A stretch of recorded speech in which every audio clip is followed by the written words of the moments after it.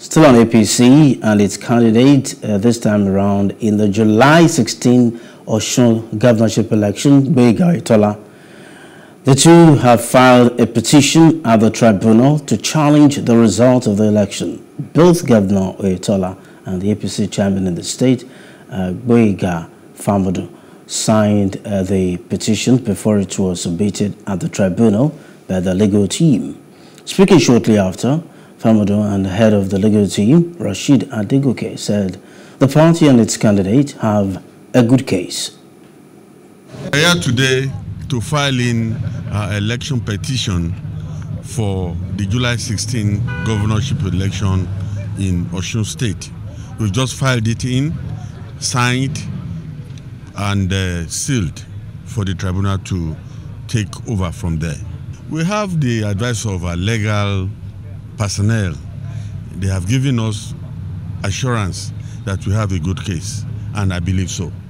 A lot of people are here today believing that we have a good case, and I think by the grace of God we will have a cause to jubilate at the end of the day. The petition has been filed and it has been received by the registry of the tribunal. In the next few days, activities will be in top gear with respect to the proceedings of the tribunal. So we are here today with the petition, which has fundamental grounds upon which we believe that the election ought to have been returned in favor of Alhaji Gboyega Oyetola and All Progressives Congress. So that is the essence of the petition. While Adeleke has stated that he is ready to defend his victory before any election tribunal.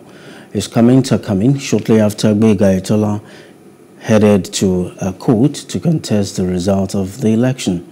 He declared that the July 16 election was one of the most transparent elections in recent Nigerian history, assuring that people's mandate freely given against overwhelming odds would be defended and validated. Hello, hope you enjoyed the news. Please do subscribe to our YouTube channel and don't forget to hit the notification button so you get notified about fresh news updates.